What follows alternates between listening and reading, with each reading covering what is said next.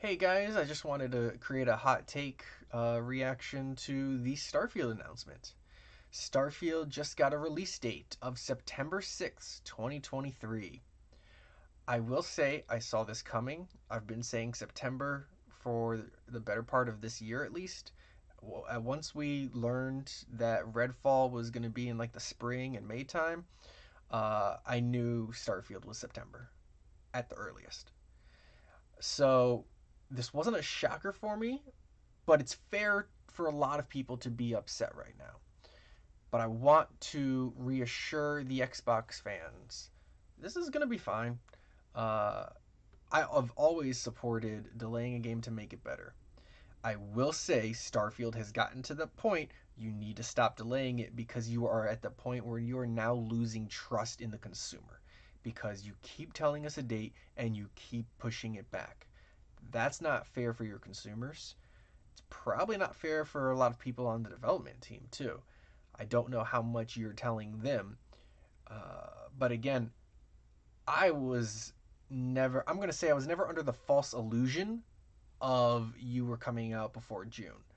And I feel bad, not like pity bad, but I feel bad for the people who did think they trusted you. They believed that you were going to be done by June. And so it's not fair to those people. So, how can we make this right? Xbox can still have a very, very strong year. Again, this is a quick hot take, so I haven't prepared anything. But in May, we've got Redfall. I think that's going to be a pretty good game. I don't think it's going to be amazing, fantastic, oh my god, this is changing the industry game. But I think it's going to be a fun game. And that will be a fun game to play with your friends. So Redfall is going to be a pretty strong one in just a few months. And then you're, of course, going to sprinkle in some other things throughout the year. But then you've got Starfield in September. I do believe that is the date. I don't believe it gets pushed back anymore. I think September 6th is the date. At the very most, no more than a 2 week delay. If something happens. And hey, maybe even they push it up a week, but I don't think that will happen. But at the very most 2 weeks, I don't think so though. I think September 6th is your date. Now, that is still not enough. I don't care if this game is a 10 out of 10.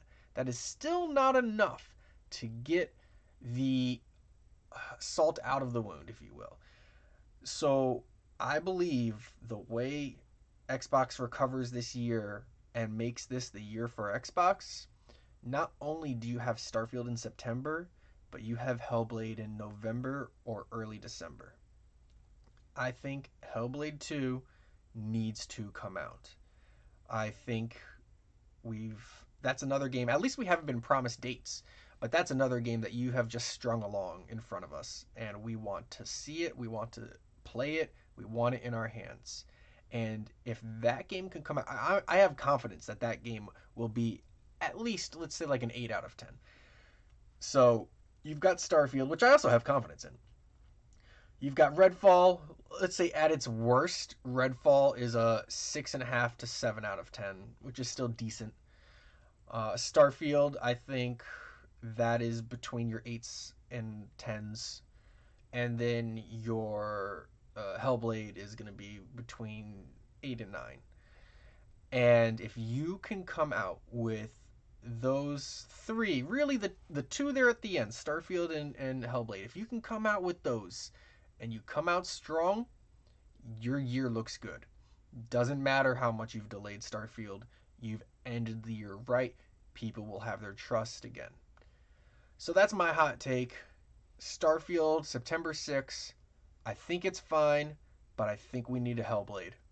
I think we need one more AAA or strong AA game to come out in the holiday from Xbox team, not a third party game from the Xbox development studios. Any of the like 20 odd they have, something strong needs to come out.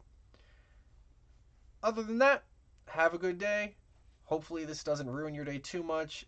At least we got a date. That's the way to look at it. There's no more guessing really. We got a date. Have a good day.